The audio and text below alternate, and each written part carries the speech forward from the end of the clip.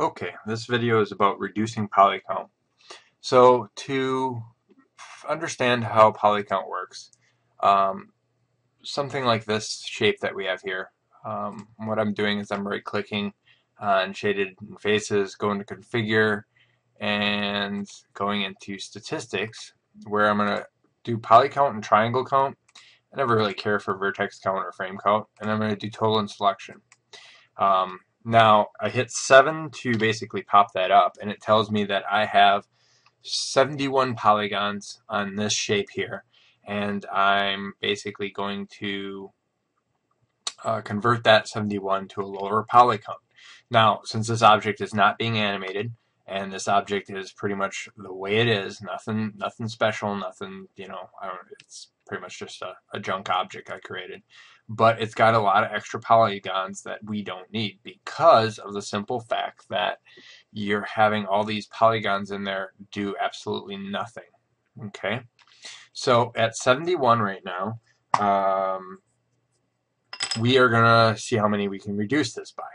So the first thing that we need to do is we can go in and go into the edge mode, and I'm just going to simply loop some of this stuff, and it loops this all the way to here, and then it loops this up. So I'm going to hit Control Backspace, and that will remove those at the bottom there.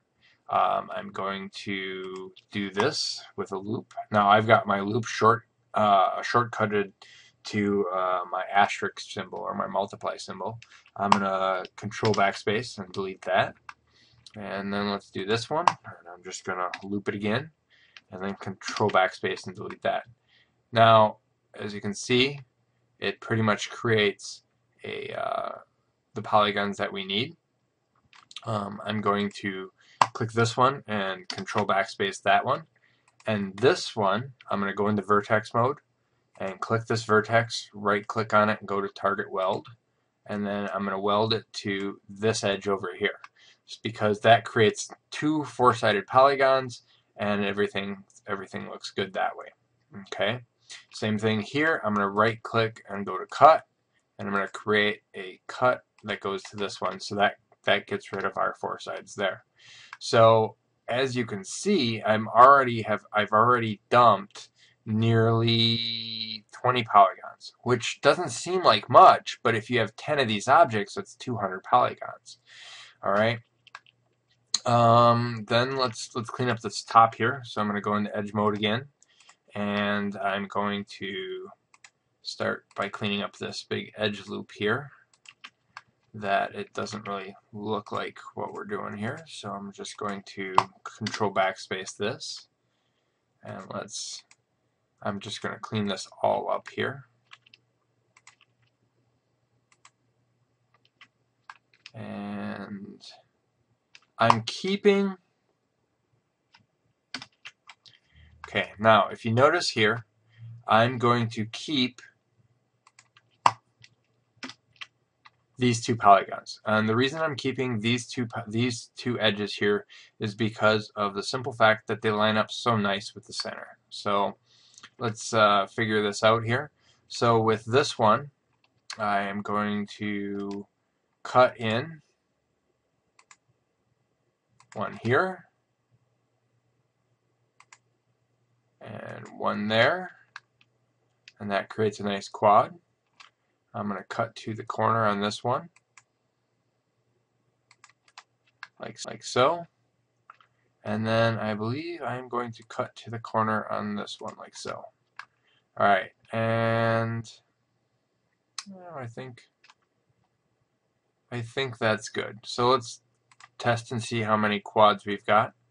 Oh, looks like I've got an end gun there, and the end gun is because of this right here. So now I can divide this end gun up if I so choose. But there's another way I can deal with this. I could simply grab this, backspace it, and then cut from this corner to this corner and go back, and now it should have disappeared. Now I'm going to have it, if I look down here, it looks like I'm going to have some sort of an n-gon system here as well. So I can either keep this like it is, which I'm okay with, or if I wanted, I could actually cut this to the corners. If I cut it to the corners, I turn basically these two sides, this into, well, let's try it out. So if I cut these, if I delete these and delete this, and I go like that, now see how that screws that up automatically? So let's try cutting from this corner to this, and that'll fix that.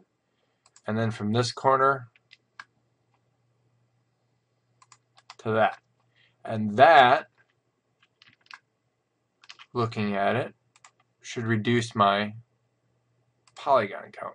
Except now I've got a cut here, which I'm simply going to go in my edge mode, backspace this, and let's make sure that it fixed the problem, and that did.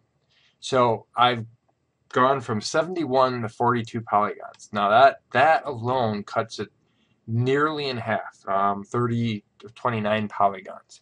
Okay, like I said, it doesn't seem much until you multiply it by 10, or you know, you want to constrain what you're doing with your polygons. Okay, and plus this still has a good edge flow, or not an edge flow. It still has good clean mesh. I didn't really change the geometry at all, and it looks good. So that is a good spot to clean up your polygons. All right.